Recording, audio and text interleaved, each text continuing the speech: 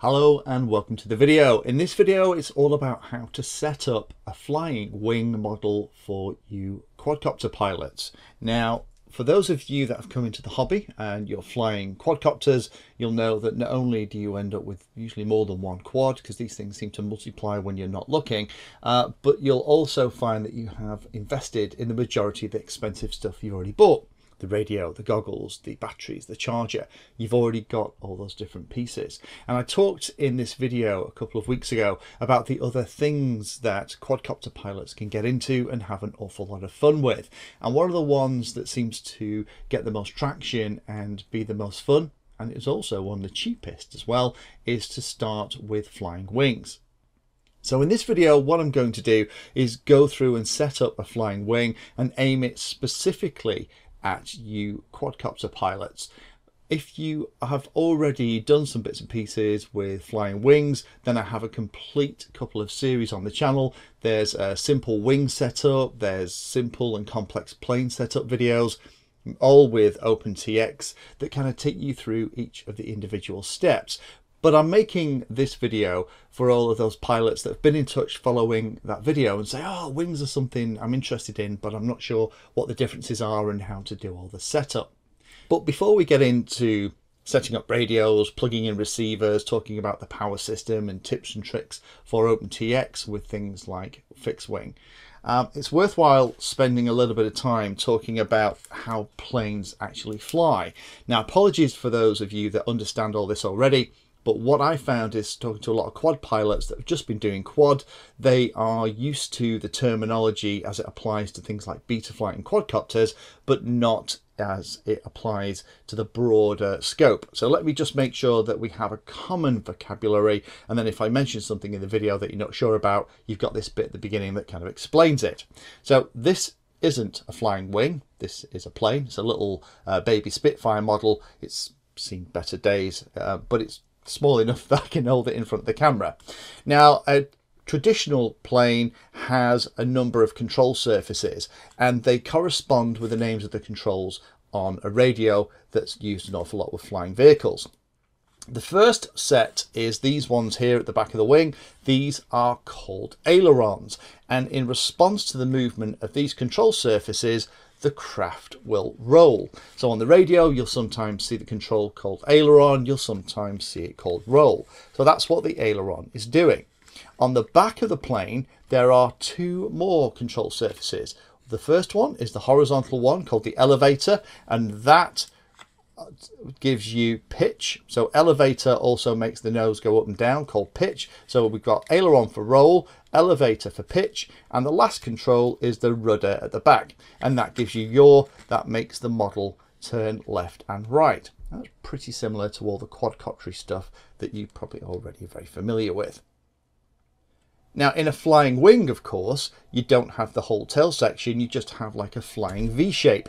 And in that situation, what we need to do is we need to have that single set of control surfaces at the back of each of those wings, just one control surface, actually performing two functions. It needs to perform the function of the ailerons to give us roll, and it needs to perform the function of the elevator to give us pitch as well. And combined, it allows us to fly around.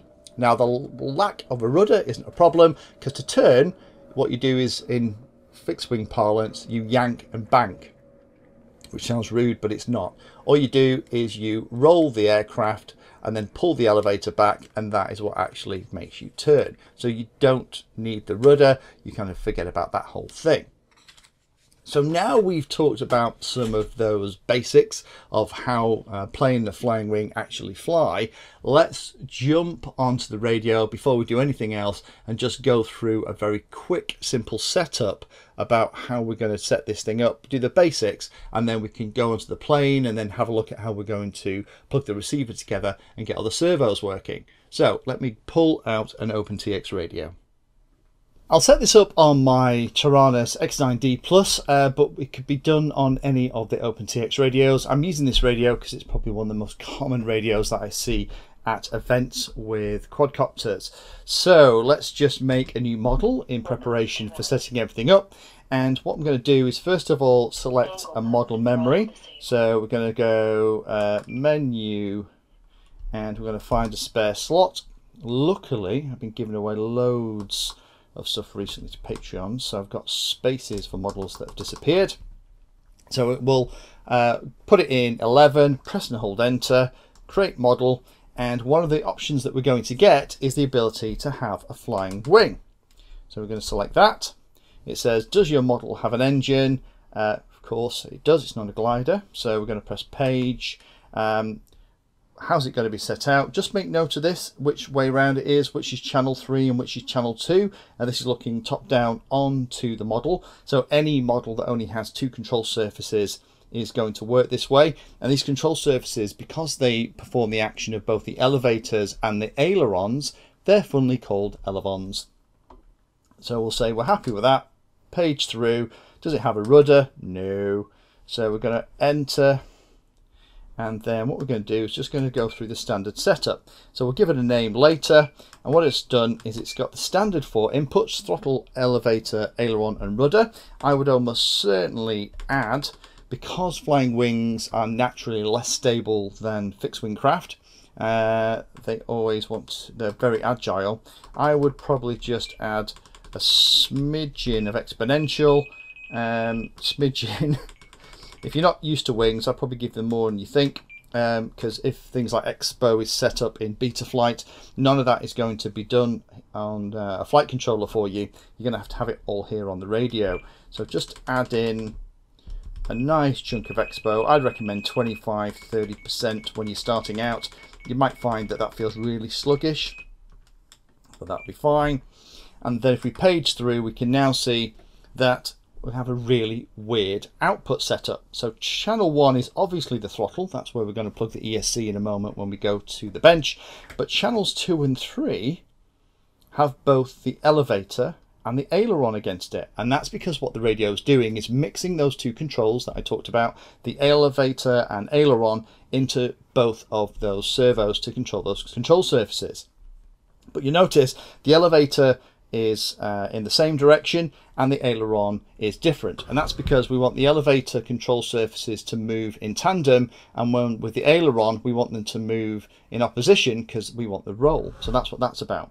Now the reason it's 50 and 50, and because normally if you're setting up something for Betaflight you probably have this all set to 100, is that if you have maximum aileron deflection, this is a mode 2 radio, so this is my throttle over here, aileron and elevator are over here. If you have maximum deflection of both elevator and aileron, that's going to give you 100% of the deflection available on the control surface. So that's why it's 50 and 50. Now that to some people thinks that that's not going to be enough, and surely that should be more and more.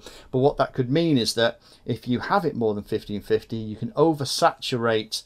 Say it was 80 and 80. If you had all of the elevator control input, then you'd only have another 20 to do the other control, and that might be enough to do the correction that you need.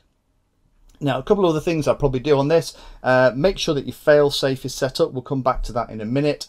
Also, I would recommend putting a throttle cut on the radio. That's pretty straightforward. Here it is on the right hand side. Just go and have a look at that video. It just is handy. So right where your arm switch would normally be, set it up so when the switch is in the disarm position, it overwrites channel 1 with a value of -100, and that means that it's always safe. And as a quadcopter pilot, you're probably used to making sure that that switch is in the disarm position, and it's good to continue those great practices. Now we've done that, I would probably then go and bind it onto a receiver. Now the receivers that we tend to use for quadcopters tend to be little small dinky things. With planes we need to be able to plug the servos and the speed controller in. Now I tend to use things like this, the X4R, or similar ones that have multiple outputs. Now this actually has 4 outputs, one of which is S-Bus. We're not going to use that because we only need 3 outputs, channel 1, 2 and 3. This is going to be perfect. So let me bind this to radio just like I would normally, D16 protocol, and then let's go down and grab the wing and start wiring everything up. So here we are on the table. We're going to put this into this model here. This is the ZOHD Dart XL. It only has 2 control surfaces, so it operates as exactly the same as a wing, and this is the same whether or not it's a 600mm wing, a big thing, Kaipaina 2, whatever it is, or something like this. Now we only have a small number of things that we have to connect up. You'll notice that there's 3 wires coming from the servo lead from the ESC, and because the ESC is going to provide the 5 volts that everything needs to work. So there's no power distribution board needed, nothing else. By plugging the battery into the ESC, that's going to not only get the throttle signal from the receiver, from channel 1 when we plug it in, but it's also going to provide the 5 volts that will power the receiver, and that 5 volts is passed through to all the servos and everything else as well. Now the trick that I use is I always pop in a little servo checker. This is an optional step, it's not mandatory by any stretch of the imagination, but I like to just make sure the servos are all okay and I've absolutely got the right cable for each of the servos before I plug them into the receiver. And taking note of the channel and that little diagram that we saw a moment ago as we set the radio up itself, I'm just going to plug them in. So this is going to go into channel 3. In fact, I might be doing this the wrong way around, but actually, you know what, this will work because I'll show you how to reverse the mixes in the radio so that everything is going to work the right way. This model is a little bit unusual. It looks like it's got a redundant set of pins out into the wing that also have a cable, so I'm just using the servo checker to find which is which. So let me plug all of that in. I don't plug the ESC in initially. If we're going to plug it in, I'll plug the ESC into channel 1. Now plug the servos in, but I'm not going to do that right now just because I don't really want to accidentally start the motor, and make sure that the props are off for this. So I'm going to power the receiver using a 5-volt battery eliminator circuit. Just plug it into one of the spare outputs on the receiver. I'll just get through the failsafe warning. There we are, we're connected. And if I can move the controls, apart from the noise of the servos, you can see that they're not moving the right way. So we're going to have to kind of work through this and change the direction in the mixes so that the control surfaces are working okay. But don't worry about it. Sounds really complicated, but it's actually really straightforward. So I would personally start with the elevator. So the idea is if you pull the stick on the elevator down to the bottom of the radio, both of those control surfaces should raise up.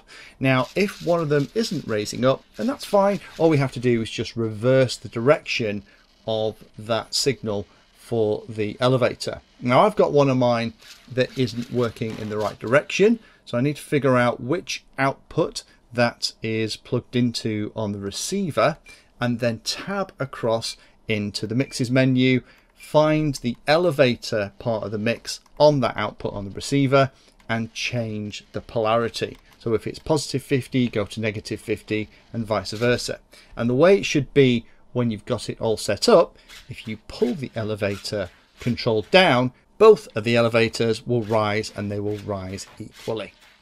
So that's that bit done. Next bit is to do the aileron. Now the aileron again is going to move in opposition, so now I have to figure out which one isn't moving in the right direction. Now the aileron should rise with the model facing away from you, looking at it from behind. As you move the aileron from left to right on the radio, the control surface that's on the side that the stick is moving to should rise to meet the control. Now you can see here that that isn't happening. So again, I need to just check which one isn't moving in the right direction.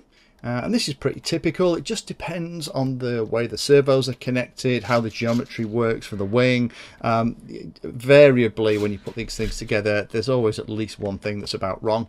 But this is all part of the fun of OpenTX. And then it should look like this. When you pull the stick down, both the control surfaces move up for the elevator, and going left to right with the aileron, the control surface that matches the direction of the travel of the aileron should pop up as well. And when we've got that done, then we know we are in a great place and ready for the next step. Last couple of things you need to do just to set the wing up. First of all is go into the servo output menu. Remember, servos, our outputs 2 and 3 are the ones that the servos are connected into, and if you need to adjust the sub trim position so that the control surfaces are in line with the wing. You don't want them sticking up or down. You ideally want them completely flat and level. So just go in and change that. Once you've done that, I would then go back into the failsafe and just reset the failsafe for each of those new positions, and then you've got the servos all set up. The other thing to do is then configure the throttle, put the throttle to the maximum position on the radio, then with everything all connected, plug the battery in, obviously without the propeller attached to your wing, and then immediately drop the throttle on the radio, and that will calibrate the ESC. For those of you with quadcopter experience, you'll be using D-Shot and you won't have had to worry about ESC calibration for a long time. In planes, that's absolutely still a standard thing. If you don't do it, it'll still work. You just don't have the same complete throttle range and it won't match exactly how your radio wants to work. Now you're almost ready to fly. Now, one big word of caution here is when you're putting the battery into your model and fitting anything else that you want on it, maybe a camera or other pieces, do double check that the centre of gravity is spot on.